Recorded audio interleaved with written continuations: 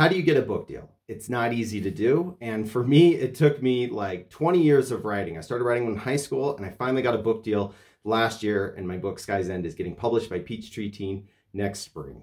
Now, the first thing to be concerned about is to write a great book. Writing a great book is not easy to do. And regardless of what happens in the market, regardless of what agents and publishers are looking for, if you write a great book, it always gives you a chance. Some things you can do to help yourself improve is by reading books that teach you about craft, that teach you how to become a better author, or also reading books that you love and studying them and figuring out what the author did. Also, carving time into your schedule when you can set up a routine of writing, practicing writing almost on the daily. Maybe not necessarily daily, but what you're capable of, and practicing as much as possible. Also, you're going to want to experiment in the type of writing that you're doing. Past tense, present tense, first person, third person, mix it up. Consider, ideas themselves. Lots of people have great book ideas, but the actual execution of a book, that's a different matter entirely. It's more than just having a good idea. A good idea doesn't generally sell a book. A good idea is a good starting point. It's a launching point, but then you actually have to go through and execute the book, write the book well. Then once you've made that very important step of writing a great book, and it might take you several books before you write a great book. I wrote 5 books before I wrote a great book. My 6th book is my book that's getting published. The vast majority of authors have to write multiple books. I've heard averages anywhere from 4 to 6 books before an author actually gets an agent and a book deal. Once you've written that great book, or you can keep trying with any book you've written, really, you're going to start submitting to literary agents. Getting a literary agent is incredibly difficult, and there's a lot of authors who are trying to get literary agents, so it's not easy to do. Make sure you spend a lot of time researching literary agents. You can go to websites like querytracker.net. When you're on there, also a good thing to do is maybe open up the acknowledgments of some of your favorite authors and their books. And they usually will thank their literary agents in their acknowledgments. So that's a way that you can find them as well.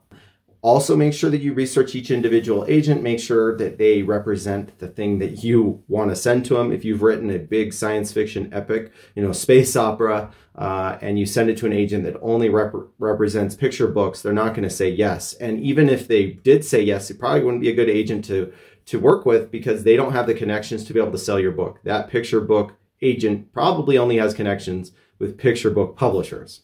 If you are able to get a literary agent, it's a monumental achievement. There's lots of writers who never get literary agents. There's lots of writers who give up because it's so hard.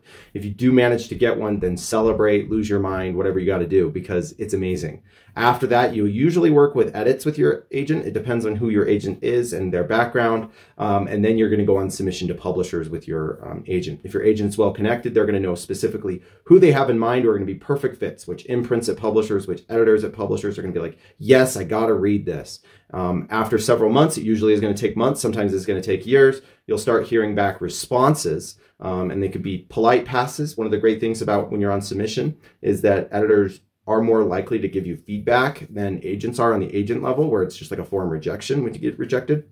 But editors often are going to give you a reason why they're passing or they couldn't do it. You might hear that your book's going to acquisitions, which is really exciting, and that means an editor loves your book so much that they are now taking it in front of their big acquisitions board, and they're going to try to convince the people who hold the checkbooks to open up the checkbooks and to write you a check so that they can publish your book. It's very exciting. The media likes talking about, and we like hearing the stories about the author who, worked on a book for 3 months. They sent it off. They got an agent in 2 weeks.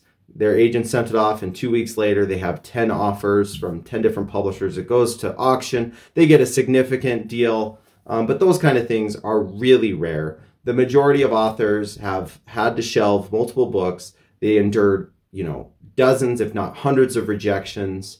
And when they actually got their moment, some people might be like they're an overnight success, but that's not true. They've been working for years and years and years. So if you're really interested in this, just keep in mind that you're going to get rejected. I can promise you you're going to get rejected, and you're probably going to get rejected a lot.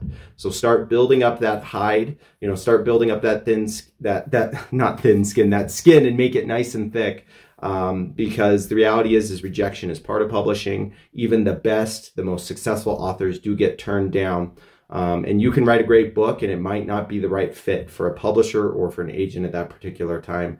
You need to shrug it off and just keep plugging along and believe in yourself and keep fighting.